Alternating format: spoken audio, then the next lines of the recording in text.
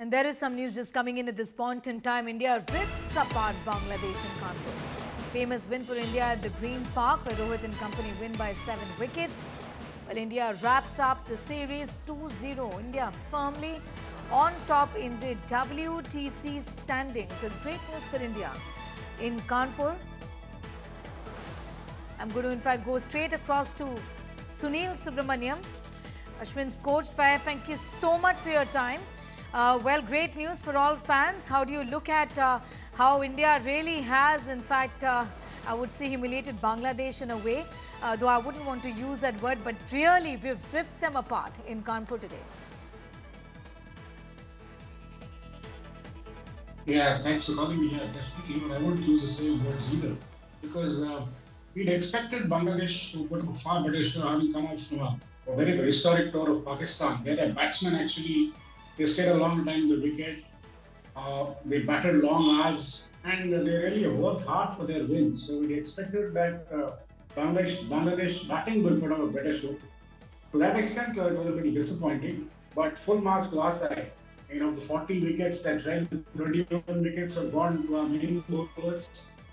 Ashwin 11, Bumrah 11, Jadeja 9. And the bowling attack seems well oiled. This match, the batsman made a game out of it. So we're doing well, but I really expected Bangladesh to put up a better show.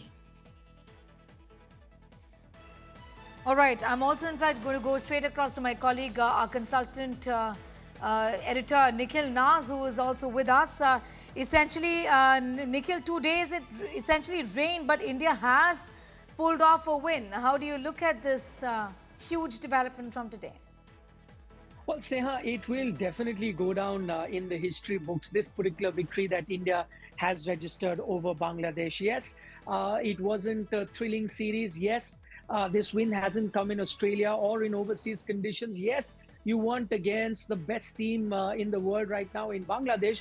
All those things are usually taken into consideration when you regard a particular victory as one of your best of all times. But I'd still include this particular test win as one of the biggest wins that India has registered. And that's primarily because of the paucity of time that you had in this match. As we're mentioning, you almost lost 3 days because of rain is remaining.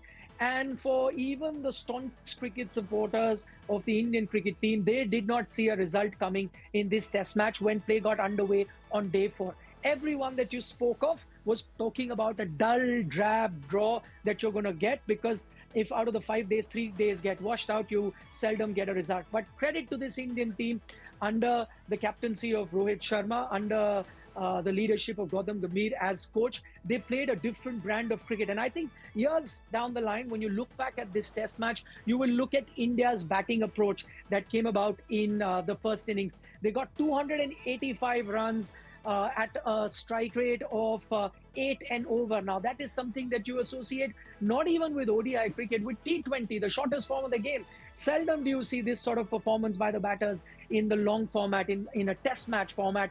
And what that did, that ensured that plenty of crowds turned up to the stadium. It was blockbuster all around. Social media was flooded yesterday with the batting approach of the Indian team. Just to get an idea, what is it that the Indian team fulfilled yesterday? They broke so many records in batting that if you went around, the fastest ever 50 in the history of Test cricket, the Indian team got the fastest ever 100, the fastest ever 150, the fastest ever 200, the fastest ever 250 in the history of Test cricket. All these records were notched up by the Indian batting. So that's why I say that this Test match is one for the ages.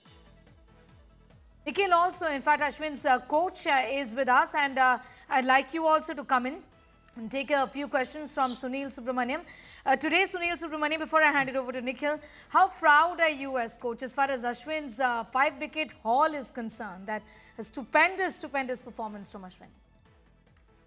No, but my role doesn't stop with being his coach. I've managed his Indian team for 2 years. So I know everybody, the whole team there. So I feel good for everybody, not just him. He's special, no doubt, but especially the bowling unit. But I must add a bit of caution to what I've seen. See, we're going to have 2 5-test series, one in Australia and one in England. England, of course, after the World Test Championship cycle. But what I have been observing is that starting from the Sri Lanka tour, when 4 spinners bowled us out, although it's an ODI game. And even in the Chennai test, that but for Ashwin and Jadeja that bailed us out with that knock, I'm seeing a bit of solidity that isn't there in the batting.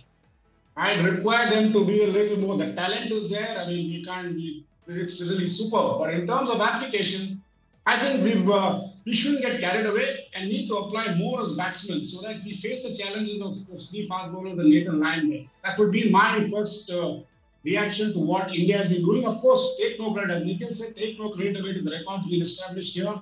I mean, the Rohit's captaincy, I think that is absolutely brilliant.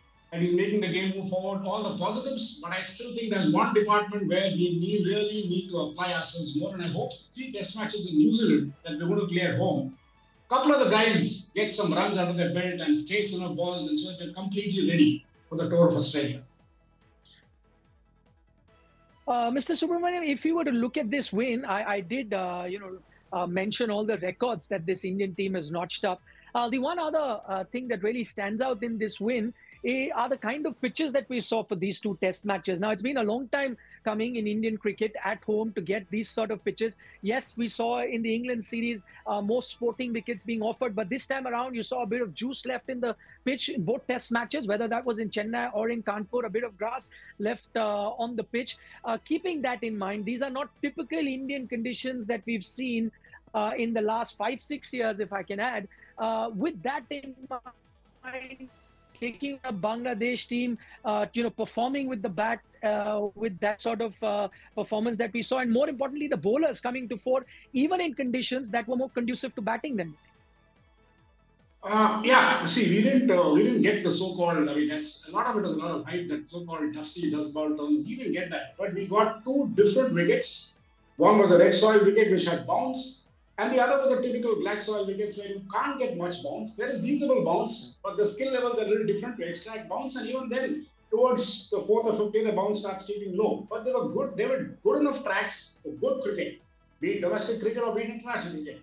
So the tracks were good. What was heartening that I could see was the way Bumrah is of course world class. So the parameter for changing of a length for a fast bowler isn't much. So he stuck to his task and we know he'll do his job. But what really heartened me was the way the spinners adapted tactically to do different wickets. For example, when I saw Ashwin bowl, I watched the match in Chennai. When I saw him bowl, despite getting the drift, because he knows he's going to get bounce of red soil wicket, his lines were more towards middle and leg, not exactly leg. And the fields were kept as decoys. And he bowled that line brilliantly. Now, when it came down to this test match, you could see that you know you're not going to get that much bounce. So with the drift, he was bowling on the leg and middle, and set traps wherein the guys fell for it. So what I'm trying to say, I was really happy with the way the bowlers adapted to different wickets, which were not what they've been getting in recent times of being rank downers. Yes, that extent is great. But as I said earlier, on the same wickets, you probably get the same kind of challenges when you go to Australia. You're not starting like last time when we started in Adelaide. You would be starting it. They've given us, we'll be starting the game at Perth, and then they're going to Brisbane, and then go to Adelaide. So you will get things like this where they adjust well, augur very well to see the way they will bowl on those wickets. That's why exactly I want the batsmen also to get runs under the belt, so that we know that yes, under 18 conditions, it won't be far too different from what we're playing at home. And there's a bit of a comfort factor. So once you get those runs going, I want to see those runs, the batsmen getting those runs on these wickets, especially the New Zealand series. Thank you, Mr. Subramaniam, as well, for joining us, giving us that perspective on the test match, and that one point that he does make. Tougher battles lie ahead for the Indian team. You've got New Zealand visiting you for 3 test matches, but more importantly, after that, it's the Border Gavaskar Trophy that India would be traveling to Australia to. That's going to be one of the most important moments in the calendar of Indian cricket going forward. So we'll keep an eye out on that as well. For the moment, that's all that we have on our updates on this famous win that India have registered here in Kanpur.